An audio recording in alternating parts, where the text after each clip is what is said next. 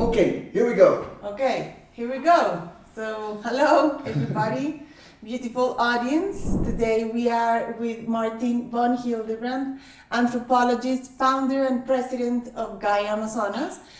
Martín has spent more than 50 years with indigenous people in the Colombian Amazon and has been instrumental of the recognition of their territories of more than 53% of the Colombian Amazon. Davis, Canadian, Colombian, anthropologist, ethnobotanist, and writer. He's professor at British Columbia University, PhD of Harvard University, and has been one of the most important explorers for more than 15 years along more than 100 countries, and he has definitely been living with indigenous communities and learning from them. I am Silvia Gómez, also anthropologist, and I've lived with the Barazano, Macuna, Taiwano communities of the Piraparaná River, with the Gaia Amazonas Foundation as well. I then worked with communities in Africa and the Amazon forest and was the head of Greenpeace for 10 years. Now I am happy to be the executive director of Gaia Amazonas. So today our topic is indigenous traditional knowledge as a vital force for the future of humanity. Today we are having a conversation. This is not a lecture, so we are going to share some of our thoughts and our experiences of what we have learned and what can we gather from what we understood living with indigenous communities and accompanying them in this challenge of being present and relevant in this challenging world. No? So, Martín, you brought up this topic. So why you brought it up? Well, I brought up this topic, hello Wade, hello Sylvia. I brought up this topic because I think it is fundamental that we take indigenous cultures seriously. Indigenous cultures, not all of us are the same in this world, not all humans are the same, there are different ways of being a human being. And we have all learned our knowledge, and particularly indigenous people have learned from the forest during thousands of years. And they have a different approach to nature. Basically, they see nature as a large community. And we belong to this community. We are part of this community. And this is very important because, as Thomas Berry would say, more than a community, it's a communion of subjects. And all is interdependent. It is a system. Human beings are very important. They are part of nature. And when we say a communion of subjects, it reminds me of what a shaman Conga Macuna told me once. And he said, when we learn to be a shaman, we look at a tree until we become a tree. And then talking to another shaman, Caracol Juguna, and I mentioned this to him. And he said, well, Martin, if we are not intimate, how do we reach spirituality? And this, I think, is very important because the knowledge of indigenous people, they are part of nature, and they knowledge, although they know a lot about plants and animals, but ultimately it is intimacy. It is becoming one. It is belonging deeply, and that's why they talk about spirituality, because they are connecting in a deep way with the whole of nature. And I think this, I'm highlighting it because in the West we are a bit different, or quite different. And we observe nature. We see ourselves as outside of nature. We see that nature is a collection of objects which we use for our development projects. And consequently, we consume nature. And it takes us to problems like the environmental crisis. Mm-hmm. But we do realize now that we have to come closer to nature. We have to come back to nature in a way. We have to come back, and we've already started in several countries. We recognize legally the rights of nature. But we don't know how to handle this. The indigenous people do. They've been doing it for thousands of years. They have this intimate relation with nature. So we should take them seriously, we should listen to them, we should bring them to the table, and we should build the future together. That's why I brought this topic, because I do think that in the West, generally we don't appreciate indigenous people. We have a tendency to think they're primitive, and in fact, In fact, they are highly sophisticated people with a different approach to nature and to the world. But Wade, you've been traveling around the world visiting indigenous communities. How do you see this? Well, I think your point is really well taken. I mean, you know, we all cultures are myopic, faithful to their own interpretation of reality. And so we sort of look at our world as the world, as if everybody else is a failed attempt at being us. And nothing could be further from the truth. And if we actually take a big step back, we discover that the genetic endowment of humanity is a continuum. Race is a fiction. We're all cut from the same genetic cloth. We're all descendants of the original human ancestor in Africa. But the critical point is, if we're all cut from the same genetic cloth, by definition, all cultures share the same genius, and how they use that genius, as you said, Martín, is just a matter of choice. There is no hierarchy in culture. That old Victorian idea that we went from the savage to the, you know, the barbarian to the civilized to the Strand of London has been absolutely ridiculed by modern science. You know, no more relevant to our lives today than the notion that clergymen had in the 19th century that the world was 6,000 years old. And this sort of stunning affirmation of the human spirit, genetics has actually come to the fore to prove the fundamental truth of the intuition of anthropology, which was Boasian notions of cultural relativism. And what this means is that the other peoples of the world aren't failed attempts at being us. Every culture is a unique answer to a fundamental question. What does it mean to be human and alive? And when the peoples of the world answer that question, they do so in the 7,000 voices, the 7,000 languages, the 7,000 and more cultural expressions of the human spirit. And what this really teaches us is that every culture has something to say. Each deserves to be heard, just as perhaps none has a monopoly on the route to the divine. And when we step outside of the restraints of our own culture, a culture that was defined by a Descartesian idea of liberating ourselves from the tyranny of absolute faith and deanimating the world. Science makes a house cleaning of belief. The world is seen as a stage set upon which only the human drama unfolds. That may be the norm in the West. It may be the most powerful way of thinking around the world today, but that doesn't mean that it is normal. On the contrary, it is highly anomalous.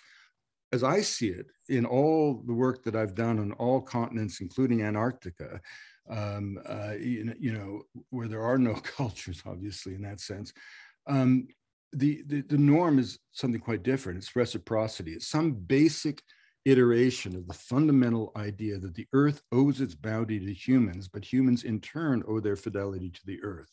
Now, that basic thing can become manifest in 10,000 different expressions, but it is a fundamental relationship that makes people not part of the problem, but part of the solution.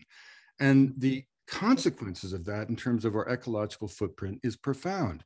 I was raised in Canada to believe that a mountain was a pile of rock, a forest was cellulose and board feet waiting to be cut. That was a fundamental basis of our extractive paradigm. That made me fundamentally different than the Barasana, where Silvia's worked and you've worked, who believe that plants and animals are just people in another dimension of reality. Or in the case of my godchildren in the mountains of Peru, that a mountain is an Apu deity that will direct their destiny. The critical thing is not who's right and who's wrong, but how the metaphor, the belief system mediates a relationship between human beings and the natural landmark with profoundly different consequences for that ecological footprint. And that is the fundamental distinction and something that indigenous people can truly teach us. Yeah, definitely.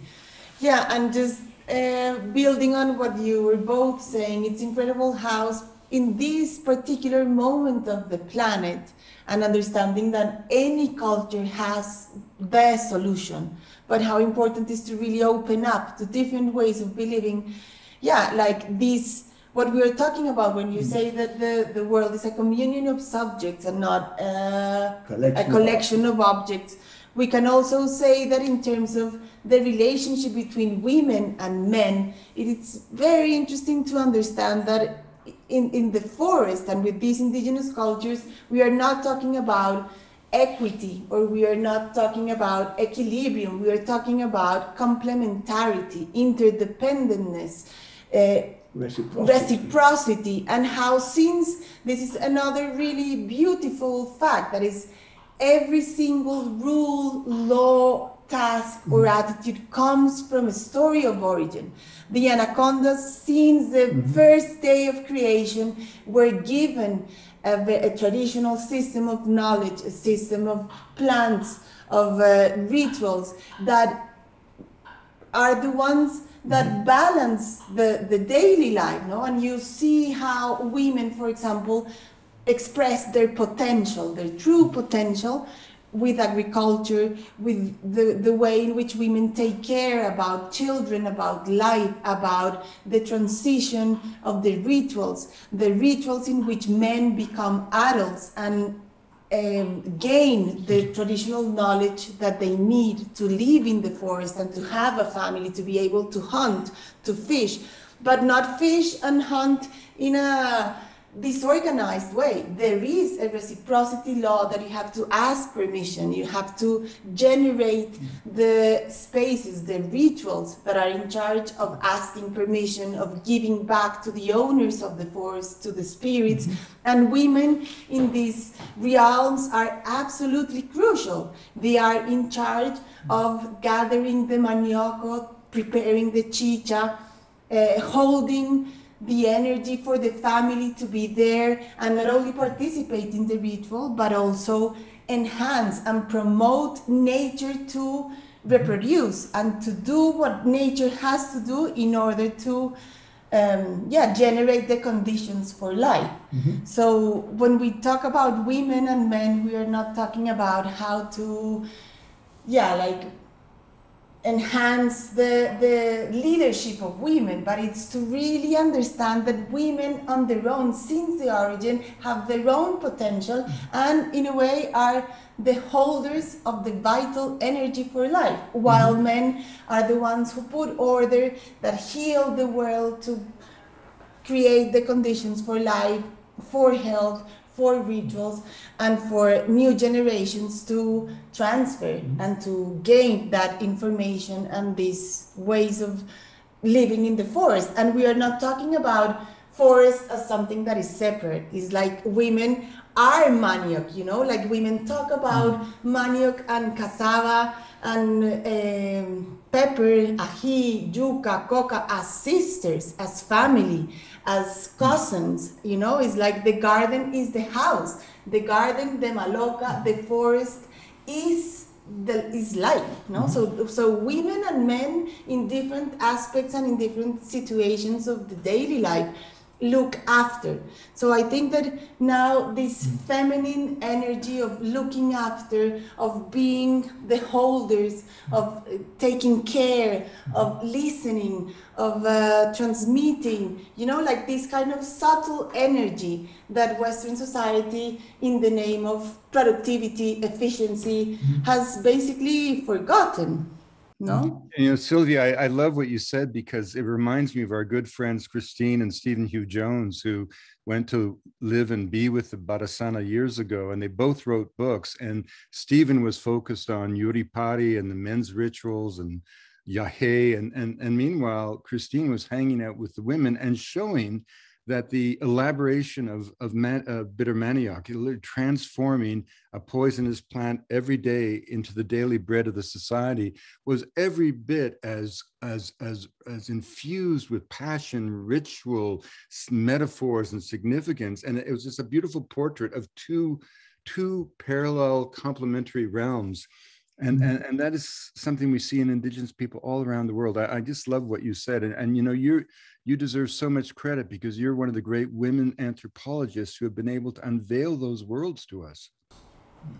It's true, and yes, definitely. And I also think very important what you were both saying, and it's interesting for our society, is that we spoke about the relationship with forest, the relationship between the people, and the reciprocity. And for indigenous people, what is fundamental is the relationship. It is not what we might call the rights.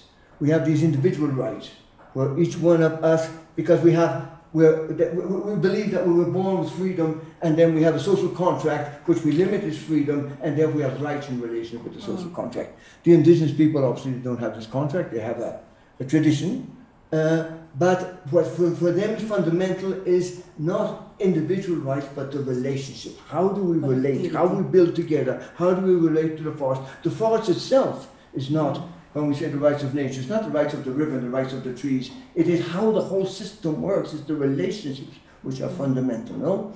And it is very much what you've both been saying, no? And again, what you were saying about men and women is this relationship, how they, and this reciprocity, how they build together. And not that the women say, well, these are women's rights and these are the men's rights, and which we are caught in because we have a society, a liberal society, which thinks that we're all born individually freedom, and to a contract we submit our rights or our freedom to a certain extent. No, it's again. Well, I think Martin, they're so directly related. You know, when we try to liberate ourselves from the tyranny of absolute faith, when Descartes said that all that existed was mind and matter, we also liberated the individual from the collective, which was the birth of the liberal paradigm, but it was also the sociological equivalent of splitting the atom. And the idea of community, family, the collective was to some extent lost. You know, and everywhere you go around the world, you see that the strength of the collective gives a certain kind of balance to the society and the relationship to the world around it, which I find to be very helpful and healthy. Yeah, and it's beautiful because also like being there in the forest, and you could see that the collective is beyond humans, no? So when you're traveling in the river and you see a lot of fish that are just right in the surface of the river, and one would ask why they are not fishing, no, if they're there. And the explanation is, well, the fish now, because it's the season of the palms, no, it's the cosecha, the harvest of the palm, they are in their ritual, in their Yurupari ritual. So they are having jahe. The fish are now in the ritual. So one has to respect also the ecological calendar of the fish, of the animals, of the plants, of the palms, of the sacred sites, which when we see these rivers, we only see rapids or cascades, but the reality is that they are full of meaning, that the stories of origin, the anaconda, were traveling along the rivers because there are places in which knowledge emerged, no? And where the relationship between humans and nature has been there and so interlinked since the beginning. And that Stephen Hugh Jones also would say that it's beautiful to see in the rituals how time collapses. Because it's not that we are remembering the first ritual of the origin, but people nowadays, while rituals are being performed and are being lived, they are actually reviving the first day of creation, the first ritual in which Yurupari, Yahe, coca, tobacco, manioc were given to humanity to actually live in the forest. You know, this is so important and gets back to Martin's work with Gaia. I remember when Martin and I were working together, and we asked some elders why they had tolerated the missionaries for so long. And in a very poignant response, the elders said, well, because they promised to make us human. And of course, this is the essence of colonization, to persuade the colonized of their own inherent inferiority. And so there is this assumption that continues that somehow these are primitive people, which is an obscene term. But if we step back to what we've been saying and recognize that each one of these individuals is a natural philosopher and that they all share the same genius that allowed us to put a man on the moon. Now, just think for a moment, if all that genius is there in a society, all focused on the ecological relationships, the metaphysical relationships, the social relationships in a small piece of forest on the banks of the Piraparaná over not just generations, but millennia, just imagine what that knowledge represents, what it actually is. I mean, there are clan territories in Australia where the entire ethos has been stasis. Don't do anything except the ritual gestures to keep this world just as it was since the dawn of creation. So imagine if all of Western intellectual thought had been focused on understanding every nuance of Central Park in New York over thousands of years. Think what kind of knowledge we would have. Well, that's what the Barasana have done. That's what the Makuna have done. That's what the Elder Brothers have done. indigenous people around the world. And this is a knowledge that not only should be recognized, it should be revered. Absolutely. Completely. Absolutely. Yeah. Well, this is fascinating. We can be here for days, but we have limited time. So I wanted to jump into some practicalities, you know, Okay. because people might be asking, okay, in practical terms, how can we highlight the importance of indigenous people? What's our task? How can we do that? Well, that makes me think, for instance, just take the Amazon, which we all know of its importance from every point of view, biodiversity and climate and etc. And if we look at the Amazon, we can see that already 28% of the Amazon has been recognized as indigenous territories, legally recognized, and another 22% have been recognized as protected areas. Mm-hmm. This would be nearly 50% of the Amazon already, of the Amazon rainforest is already under some type of protection. And, but of course we have deforestation in the south. But if we look at the north of the Amazon, close to the Amazon River and north of that area, we will see that we have the longest stretch of continuous rainforest. And we can see that that area is already protected, about 65%, half of it indigenous territories and half of it protected areas. And we've already highlighted, what we just said now, the importance of traditional knowledge.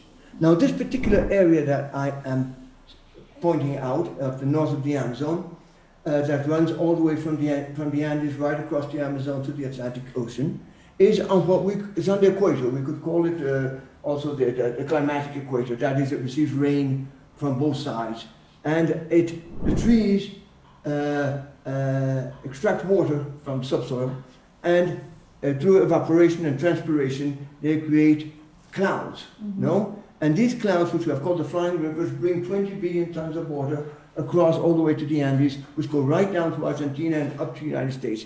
And if we lose this, we would really be in very serious trouble. I mean, many experts have said that 70% of the GNP of the Andes depends on the water that comes from the Amazon, particularly from this particular flying river, which is where most of the water is concentrated. Now, as I said, 50% of the area is already, of the protected area, is indigenous people. This would be a chance, an enormous opportunity to continue protecting this area, to complete the protection of this area, the connectivity of this area, each country putting from its own experience, mm-hmm. right? And we could have a laboratory, if we used to call it, that is connecting and pulling together indigenous traditional knowledge with scientific knowledge and start building together into the future, bringing in innovation, bringing in new economies, bringing in new ways of relating to the forest, but based on this profound knowledge of indigenous people, taking them seriously and building the future of this area as an example also, or as a reference for the rest of the world. So I think here we have an extraordinary opportunity to build together with indigenous people and obviously our scientific knowledge and technology, which also brings into the picture, building an example and something practical for the future and essential for the future of the Amazon and future of Latin America. So I do think that we have to start doing that, building with them and seeing how important this is because of what we could call the ecological services, because of the largest water pump, etc.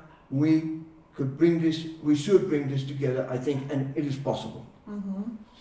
No? I mean, we were looking at this with Wade when we worked on this film together on the Path of the Anaconda. Mm-hmm. And so what do you think about this, Wade? Well, I mean, I think I'm just reminded, you know, that maybe people in the audience who may not know one of your great accomplishments, you know, this is not a pipe dream. This is not just Martín talking. You know, when I first went to the Valpes in 1974, it felt like a very sad place. I was on the Piraparaná, a young kid. It seemed demoralized. It felt like a place where something important had happened a long time ago. And then something miraculous happened when President Virgilio Barco in Colombia turned to Martín as a young anthropologist and said, do something for la gente indígena. And in 5 remarkable years as head of Indigenous Affairs, Martín did more than something. He secured legal land tenure for the 57 ethnicities of the Northwest Amazon, collectively lands the size of the United Kingdom. And behind a veil of isolation created by the troubles of modern Colombia, a new dream of culture was born. Cultures are not on a one-way track to desolation or disappearance. On the contrary, change and technology doesn't threaten culture, power does. And when we went back to the Pita Paraná to make that film, there was a wonderful moment because Stephen Hugh Jones, our colleague, had been part of a BBC strand of films in the early 70s called Disappearing Worlds. And he, like everybody, predicted the ultimate cultural exhaustion of the Varasana. And he flew in halfway through our project, saw this Maloka filled with indigenous people in full glorious ritual regalia. And he got on the satellite phone to his wife in London and said, Christine, the only thing that disappeared are the bloody missionaries. In other words, you know, this kind of securing of land. Whenever people say, you know, what can we do? I say, give the land back, whether that's in Canada, Australia, or in Colombia. And as to the question from Silvia, I would put that question back to her. You know, what can we do? Well, I don't believe in polemics or persuasive. I don't think politicians lead as much as follow, but I do believe storytellers can change the world. And I think these stories have to be told, not just by outsiders as intermediaries or interlocutors, but by Indigenous people themselves. It's time for Indigenous people to become the ethnographers of their own lives, which is one of the things that Guy is doing. But in the meantime, there really is a role for insider outsiders. You know, people, you know, anthropologists are not some kind of vestige of the colonial past. We really want to embrace the activist tradition of Boaz and Ruth Benedict, who said that the only purpose of anthropology is to make the world safe for human differences. And anthropology has a role in this, as I think the three of us personify. And so I would ask Silvia, you know, what do you feel? Because there's a whole plethora of NGOs and organizations and academic institutes struggling with these issues. How do we generate a kind of collective power that can be effective?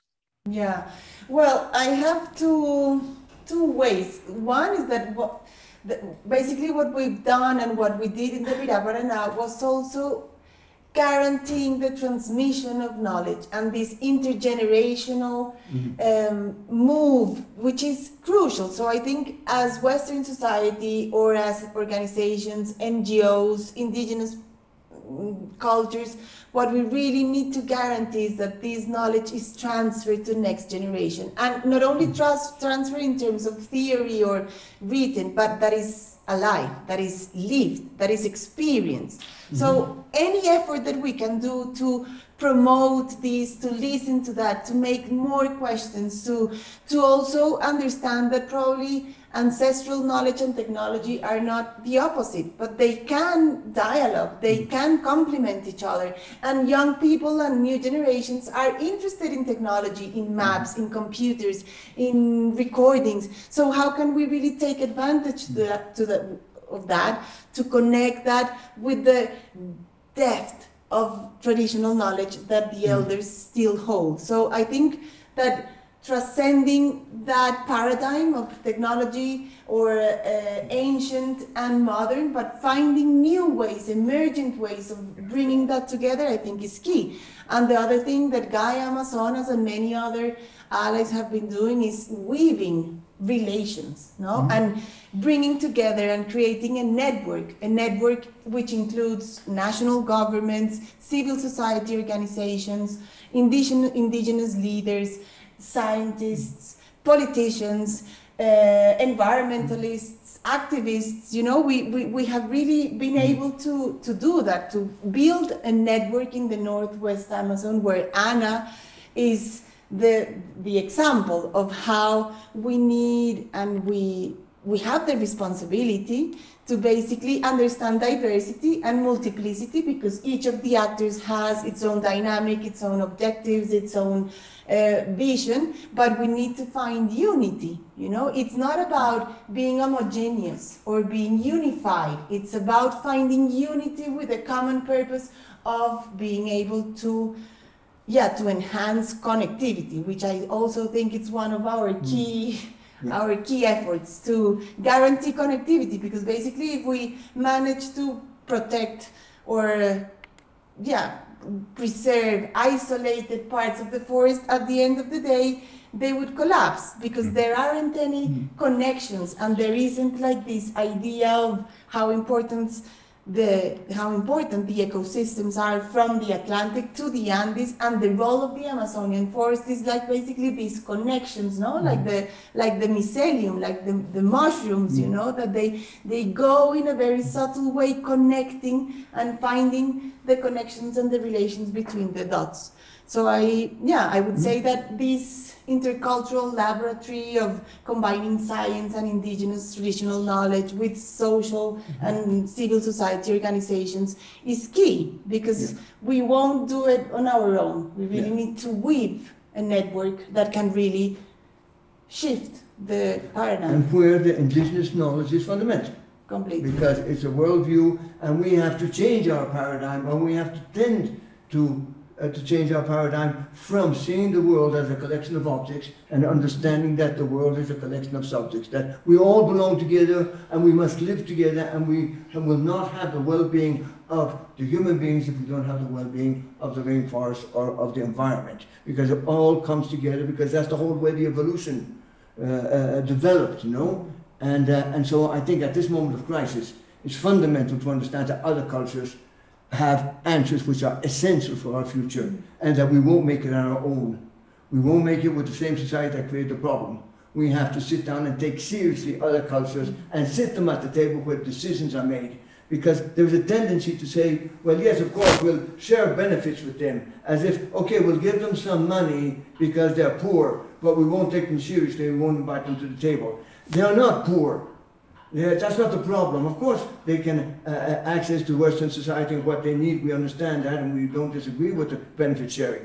But what we do insist is that they have to sit at the table, they have to be taken seriously, and they have to be listened to.